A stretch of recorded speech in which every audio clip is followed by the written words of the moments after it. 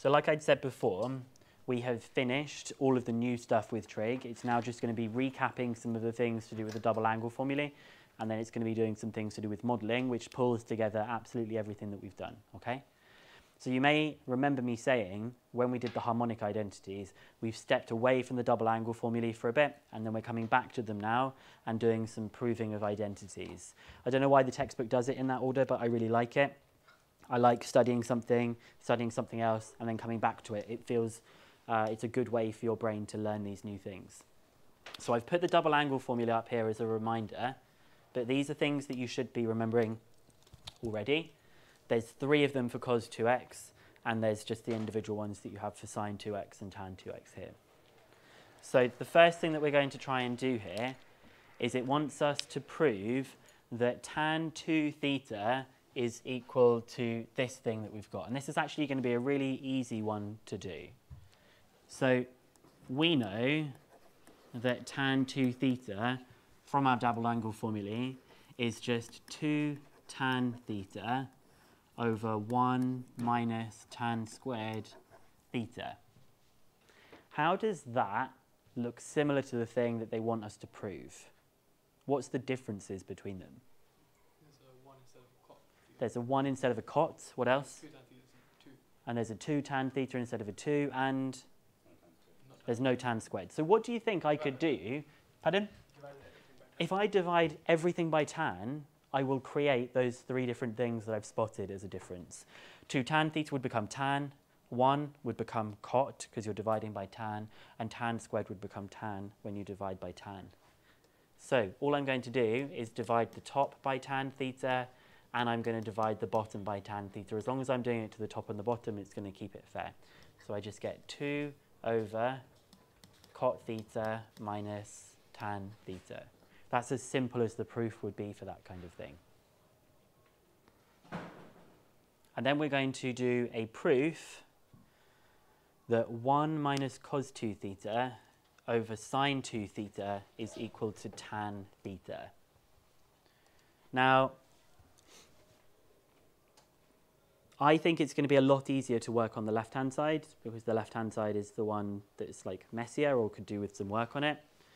So I'm going to try and make 1 minus cos 2 theta divided by sine 2 theta. I'm going to try and make it equal tan theta. What's the biggest difference between the left-hand side and the right-hand side? One of the differences is a fraction. That's not, in my opinion, that's not the biggest difference. That one has cos and sine. The argument is the biggest difference, okay? The argument is the thing that I want you to train your brain to say, that's the biggest issue here. The left-hand side has got 2 thetas, the right-hand side has just got theta. And we need to make the argument become theta. So the way we do that is we're going to use the double angle formulae in a sensible way that will hopefully give us tan theta instead. Now, out of the options that I have here for cos 2x or cos 2 theta, which of them is going to be the most useful one and why? The sine. The sine one. Yeah, I agree. Why is the sine one going to be the best? If you're trying to get tan, you want to get sine over something. Yeah, I guess you want to get sine over something. That's one of the ways you could think about it. I think perhaps it's also because the ones want to cancel out. Because you would do 1 minus, and then the 1 would cancel it. So I'm going to replace cos 2 theta with this one here. 1 minus 2 sine squared theta. And sine 2 theta, we know, is 2 sine theta cos theta. Again, that's just up here. Expanding the brackets on the top. 1 minus 1 plus 2 sine squared theta divided by 2 sine theta cos theta. So the 1's cancel, the 2's cancel, so you just get sine squared theta divided by sine theta cos theta. Anything else cancels? Yeah, the sine squared and the sine theta, so I can get rid of this sine theta and the squared. So I just have sine theta over cos theta, which is tan theta.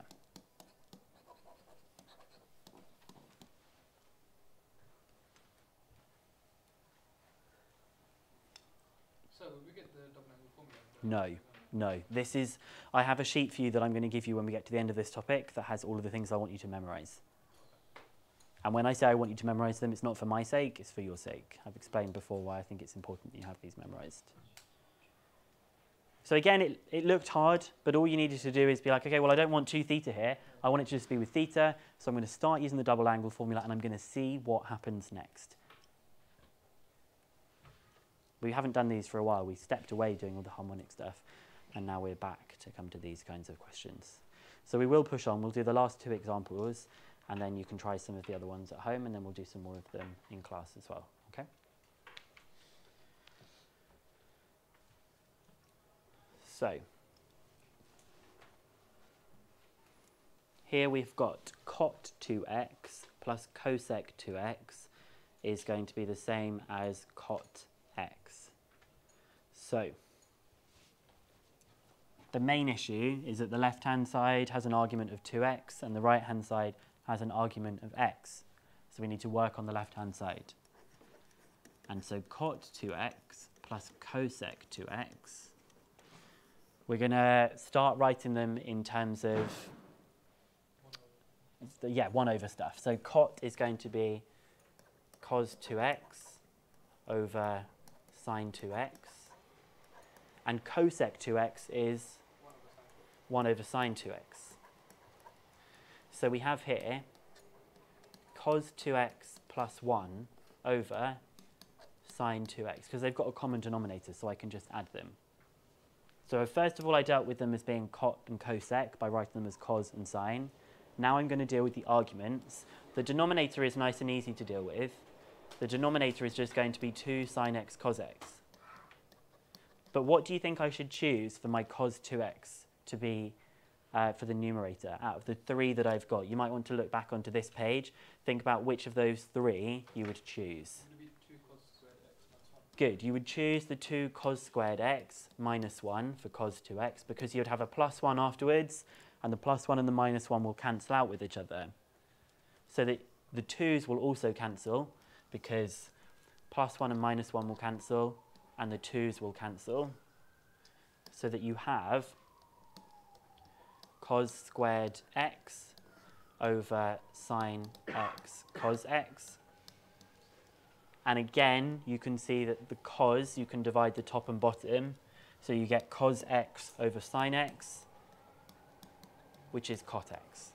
So it's really similar to the previous one, apart from we're using the reciprocal trig functions for this.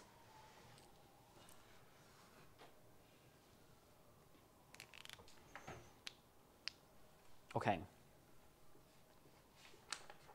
So this one now says, by writing cos x as cos of 2 times x over 2. Obviously, these 2 things are the same as each other because 2 times x over 2 is just x. Prove this identity. So this one's a bit harder to spot, but if you look at the left-hand side and the right-hand side, we don't have matching arguments. We have x over 2 and we have x. The reason it's saying to write this in this form is because normally we have that cos of 2x is equal to cos squared x minus sine squared x, or 2 cos squared x minus 1, or 1 minus 2 sine squared x. But we're instead going to think about it as 2 times x over 2. So all of our formulae are going to be the same, but with x over 2 in the place. And the reason that's going to be useful is because then we can make it look like this x over 2 that we've got here. So I might just rewrite these because I've made a little bit of a mess of those. So we can now say that cos of 2, this thing, would be either, and we know it's going to be either 2 cos squared x over 2 minus 1, or 2 sine squared x over 2 minus 1. The angle is halved, like it always does with that formula. And we're just going to work through this really carefully. So 1 minus cos x and 1 plus cos x. Which of the cos x options should we do for the numerator? Oh, I've written this wrong. Sorry. No one stopped me when I wrote it wrong. So which of those do you think we should use for the numerator? The cos version. The cos version And the cancel out the one. wouldn't cancel out the 1 because you're subtracting it. Oh, for the other ones. You want to use the sine version because you will then have 1 minus 2 sine squared x over 2. And then the other one, you can do the opposite. 1 plus 2 cos squared x over 2 minus 1. The reason we selected those ones is to get the ones cancelling out all over the place. So if I expand the brackets on the top, you get 1 minus 1 plus 2 sine squared x over 2. And in the denominator, 1 plus 2 cos squared x over 2 minus 1. And so what you see happening here, the 1 and the minus 1 cancel, the 1 and the minus 1 cancel, and you get left with 2 sine squared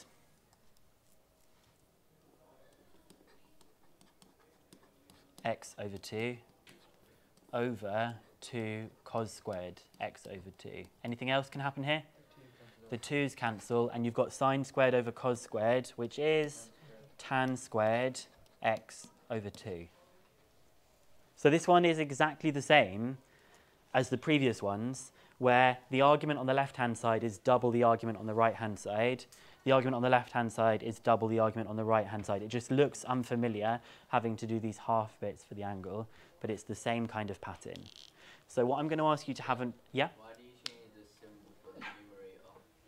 You did 1 minus 2 sine squared x over 2. Yep. And then you did 1 minus 1, but then you changed it. Oh, because when I have a negative outside this bracket here, it's a negative multiplied by 1, which is negative 1, and it's a negative multiplied by negative 2, which is plus 2, because a negative times a negative is a positive. People often can make those kind of mistakes. They just subtract the first one and then leave the next one without thinking about changing it. So in the next exercise, I'll come back to this slide in just a second. The first question, there are 8 questions to try.